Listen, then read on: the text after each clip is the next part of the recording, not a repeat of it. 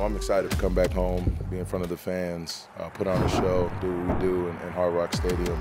And I feel like people should come out and watch the Miami Dolphins. We always gonna put on a show, baby. That's what we do. Make this place tough for opponents to want to come play. We want this place to be raucous every time. On a play by Bradley Chubb. It's a party in the back. Touchdown! Touchdown! Booster takes off and goes the distance for the touchdown. Let's go, man. Jones back to throw, and it's intercepted by Xavier Howard. The city of Miami has been waiting. They're ready.